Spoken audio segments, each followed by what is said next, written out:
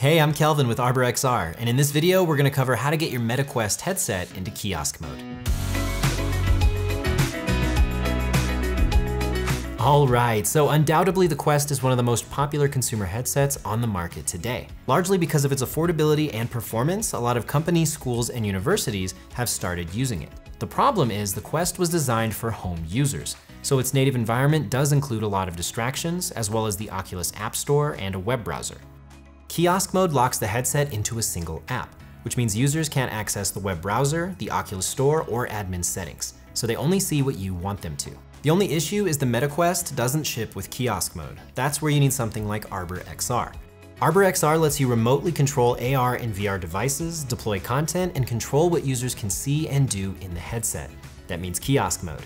So let's jump right into it. ArborXR uses a setup app that automates a lot of steps so you don't have to type in commands on a computer. You can download the setup app directly from arborxr.com. And we're gonna have a link to the appropriate page right down below in the video description. Feel free to check that out. Next, log in with your ArborXR username and password. Then you have to create an Oculus developer account. You'll find this link in the video description down below as well.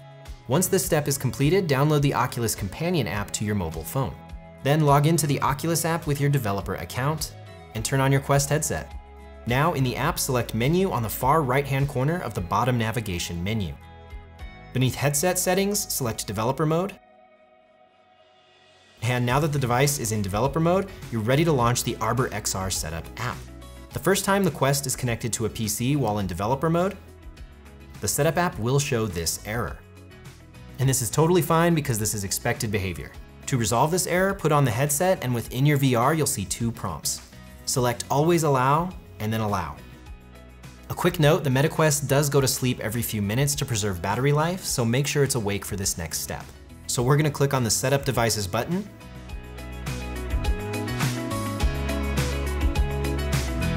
You can also name your devices while you're here. And once the setup completes, you can control the MetaQuest from ArborXR. All right, we're done with the hardest part. Now, kiosk mode. ArborXR allows you to configure devices individually or in groups. So I'm gonna show you how to put a group of devices in kiosk mode. But just remember the process is basically the same for individual devices as well. First, select Groups, and then select the group you want to configure.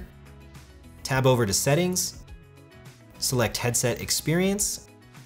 Under Content Launch Method, select Kiosk Mode, then click Configure to choose which application the Quest uses. We'll select Save, and apply changes. And there you go. The next time this device comes online and connects to ArborXR servers, it will be in kiosk mode. And that's it for this video. To learn more about how you can manage a fleet of AR and VR devices, install content remotely, and control the user experience, check out arborxr.com. Also, don't forget to like the video and subscribe to our channel to learn more about managing XR devices.